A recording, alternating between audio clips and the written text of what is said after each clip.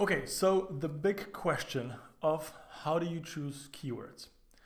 So I'm going to walk you exactly step by step how I choose keywords for either my clients or for my new apps, and then how I optimize and how we rank for the given keywords up in the App Store and the Play Store. Now, there's a few variables that they go into the effect, and I also have a template that I can show you. Now, the first concept to understand is long tail and short tail keywords. So short tail keywords are the big keywords that are very important, but also very competitive. So let's say I have a business card app, and if I was just starting out, I would not necessarily go after the word business card because it's a very competitive keyword. It's short tail, meaning that it's a lot of people are competing for it, right? It's right up there with all the important keywords. But rather, I would look at some of the other keywords down the line, so what we call long tail keywords, meaning the keywords that are not so competitive, but keywords that you can actually rank for, right? So it might be something relevant. I would do, for example, business card design, or I would do business card scanner, or some other phrase that are more down the line. And the truth is, keyword research and optimization is a combination of art and science. Now, the science part is that you can actually want to know which keywords you want. You can see the ranking, you can track it, you can check the competition. The art is really coming up with the right keywords. Now, the best way to start with keywords is I also prepared a little sheet here where we have keyword ideas, and I'll explain the rest of it as well. Basically open, and you can actually, I'm going to include this one in the notes, so you can copy and then use the same sheet. But you want to start putting down all the ideas that you have for keywords. So if I were doing a business card, then I would put business card, and then I would put business card scanner, for example. I would say card design, maybe in some countries it's called visiting card, and I would just sort of put in as many ideas as I can do. So right now it's all about quantity. So get as many keywords as you possibly can, and then start from there. And it's sort of think organically, like what is your business about? What is your app about? What might people be searching? And then think of in terms of, put yourself in the shoes of the user. When you open the App Store on your phone, what kind of keywords do you search for, right? So if you're looking for, let's say, suggestions for a restaurant in your city, what would you look up? There's the obvious brand keywords, right? So if I was looking for TripAdvisor, I just put in TripAdvisor, but maybe you're looking for, the best restaurant in Milan. And then what kind of keywords would you put in order to find the right app for that? So think sort of organically. And also a good way, the good exercise is to write out the description of your app and then sort of read through it and see what words do you repeat, what words are important, and what words would people want to look up. And I'll give you a few more tools to sort of look up. But this is the first way is the organic way to sort of think about your keywords. There's not that many keywords that you'll actually end up using. It's just important that you start with as many keywords as possible. Now, if I were starting from the scratch, and I would, let's say I have some keywords in my mind, but I would use a tool called App Annie. You can look up at appannie.com. You can sign up for free. And I would start by looking at the competition, actually. So let's say here's a couple of apps we're looking at recently, and you could choose, select any app. These are app store apps from Apple. You could also look up the equivalent for Google Play, Android apps. But let's say I wanted to look into Fitbot. If I were doing any fitness, exercise-related app, this might be relevant competition, and I would look at Fitbot. And it's a weightlifting app and tracker. And then once you're in App Annie, you can scroll down here and go into keywords and ASO. This is super interesting. So for any app that you want to look up, you select the store. We'll do iPhone in the United States, and App Annie will show me all the keywords that Fitbot is currently ranking for. This is an incredible piece of information, and this is the free version, right? So it shows me, for example, the word Fitbot, but it's the brand keyword, which is kind of obvious. Let's say the second keyword, lifting, right? If you type lifting into your app store, this app would be number one. It would be the first app. It's incredibly powerful to be ranked this highly for such a short tail keyword. It's a very important keyword. Now here it shows results, and this is a bit misleading. 250 is the maximum it shows. So this is not really 250. It could be 10,000 apps, but 250 is the maximum. What it will tell me is that, for example, the keyword Fitbot only returned 41 results, meaning only 41 apps popped up looking at this keyword. So when you are starting out, you do not want to compete for these big keywords because there's so much competition. What you want to compete is some of the smaller keywords. For example, strong lift 5x5. I'm not sure what this means, but basically, if somebody typed it in, only 35 apps popped up. Now, if this was one of your keywords, you have a pretty solid chance of being up there if you focus on that keyword, right? But you can go down the line, you can see the change in ranking for that specific keyword for Fitbot. So this is incredible. You could do it with any app, any app store. This is really, really powerful. So check out competition, look at 5-10 different apps and just sort of see what are the keywords. So I will, just for fun, let's take, the keyword gym and gym workout. So this was for a business card, but let's say there's a different app that we're doing something fitness related. I would do gym workout. I would do lifting, lifting workout, a bunch of different ideas that I would put in here. Now, and this is related to the rest of the descriptions over here. Once you're done looking at the competition and you take out the most relevant keywords for you that are good for your app, that are relevant for you, you want to jump in another tool called Sensor Tower. Now, Sensor Tower is also, this is the free version. Of course, they have premium versions, but this is the free. And then I already typed in, I already added the app of Fitbot because I wanted to take a look at it. So you can just add an app and you would put Fitbot there and you would end up right here. So the interesting part is that you can look at any app on the app market or the Play Store, and it will show you their reviews, which is very interesting. It'll show you how many downloads they got last month with revenue. So right now we're in February 2018. So I can see that last month they got 100,000 downloads and they made $400,000, right? You can see what people think about the app. So it's a pretty highly ranked. So people think good things. So you can change the app store and see which country you want to look at. It also spies on their advertising, so you can see what kind of ads they're running, to the description and their category ranking, right? So this is all the apps, but you could choose specific health and fitness and then see what's their category in there.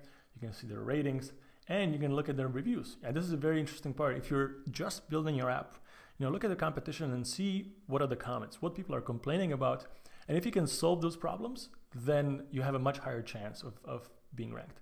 And if you don't know what is your competition, find 1 or 2 apps, and then you can see the related apps, and you can see what other apps might be in your space, and also look at their keywords.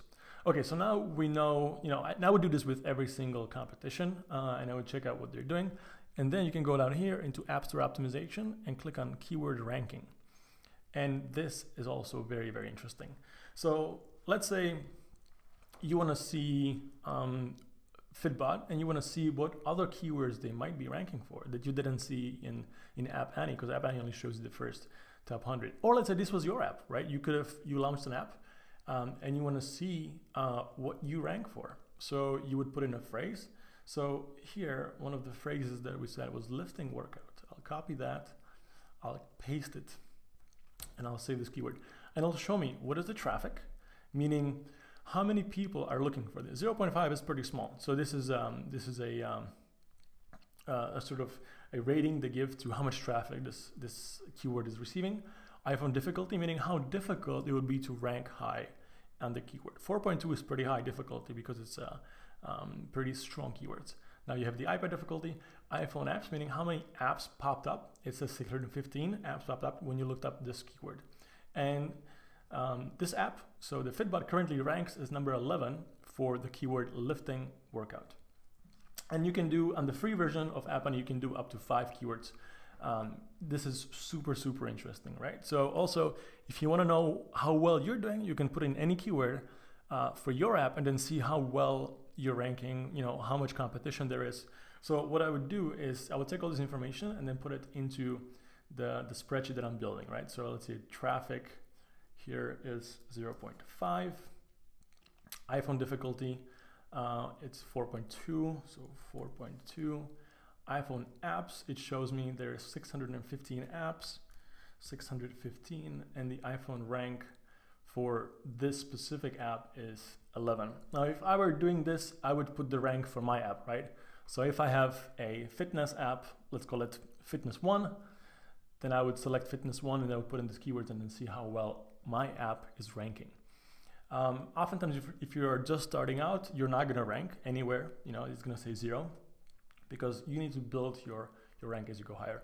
So, and I would do this for as many keywords I can think of. This might take you some time, but this is really how you research the keywords.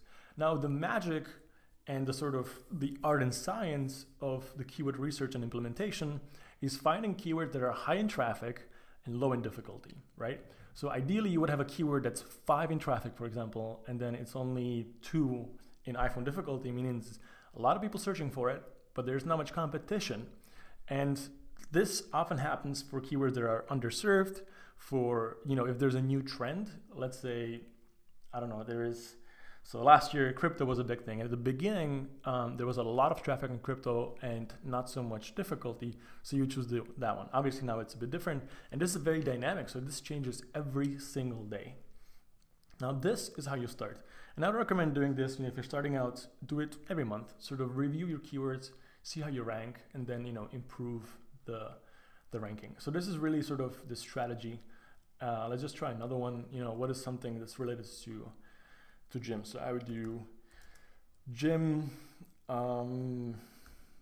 weight. Let's do CrossFit. It's like an interesting keyword. So see, CrossFit has traffic of 4.9. Many more people are looking up the word CrossFit over lift and workout. And it's also a bit of a higher difficulty, so it might be a better keyword. But see, for example, this app is not even ranking for iPhone because they don't really care about that keyword. It's not important for them, or they're just not targeting it, aggressively. So there's an offense and defense strategy. So at the very beginning, you're going to use all offense, meaning that you're going to look at your competitors and then see which keywords they're ranking for. Maybe not very highly. Like if I was targeting this, I would look at, okay, they are number 10 for workout apps. Now, this is a very competitive category, but if I wanted to say that, I want to win on this specific keyword, I would heavily target this keyword and compete and be offensive and go on offense with this keyword. And I would put it everywhere into my title, my subtitle, and I would use it in my description and then try to take that keyword. Now, once you build up a bit of ranking, you're going to also want to combine your offense strategy with a bit of defense, right? So you want to use keywords that you already rank for and make sure that you keep the ranking. And it's sort of it's a very dynamic play. Also, some companies, what is sort of a gray hat strategy is that you're not really supposed to use your competition's brand name in the keywords here. So this is not visible to normal people, but visible to the Apple algorithm. Now, Apple say that you should not use the competition's keywords, but I've never ever heard, or any of my friends that are in the industry say they've ever been there's never been any consequence from Apple. So Apple never, shut us down or told us anything about it. So I would say go ahead and do this at your own risk, but it's also one strategy. So what I'm trying to do here, basically, if somebody puts in the word LinkedIn and they're looking for LinkedIn app, if I'm good at this, I will be, high up on that search, even though we're not LinkedIn. So that's sort of a gray hat strategy now. And so black hat strategies are the ones that are illegal or completely unethical, the ones you should not be using. White hat are the ones I'm telling you right now, all the good strategies that are very popular. And gray hat is sort of a gray zone area. So this is what I could call a gray hat strategy. And I have a few more of those down the line, and I always tell you that it's a gray hat strategy, and I'll tell you that you should use it at your own risk. Because right now there is no repercussions from Apple or Google, but it might be down the line. So just be aware of that. Now I'll show you one more sort of trick that I use when evaluating keywords. Now the Sensor Tower and App Annie tools are third-party tools, meaning that they're not from Apple, they're not from Google, it's from companies, and they have pretty good intelligence about the App Store and the Play Store, but it's always limited amount of information, and it's never 100% accurate. It's pretty close. It's enough to make your decisions based on these information that they provide, but it's not 100% accurate. Now, Apple actually gives you a really good tool, and it's sort of a bit of a hack. So if you open your search ads account, so you can do advanced search ads and basic search ads. And we have a whole section about search ads, so I'll explain that later. But basically, once you open your account, and I will just create a quick campaign to show you what I'm talking about. So let's say we'll take the business card app again. And don't worry about all these. So let's say it came in the United States. And then they have so basically how App Store and Play Store work is that you will bid on certain keywords. So if somebody looks up the keyword salute business cards, I can bid on that keyword and say, for every, I'm willing to pay $1 per install for somebody that looks up that keyword. Now, here is the little hack, is the search popularity term, right? So you can see how many people are looking up the word LinkedIn, and you can see how popular it is. It doesn't give you a specific number, but it gives you a very good idea of how many people are looking up, LinkedIn ads versus LinkedIn versus the VPN. So this keyword is more popular than LinkedIn, right? And so this is very accurate information. It's not displayed in numbers, but you have a pretty good idea of what is popular. So you put any keyword in here, and if we're looking for, gym weights, so that's the keyword we're talking about, then you can put it in here and you see how popular it is. Not very popular, but you could, add it. Well, didn't put the bid, but you would add it in there. Let's say we wanted to look at just gym, and that's obviously way more popular. And you can see also the important part is you can see relevant recommended keywords. So you put in, if we were looking for a gym app, then you can see suggestions on what else might be relevant. So this is also, I would, include that in here as the popularity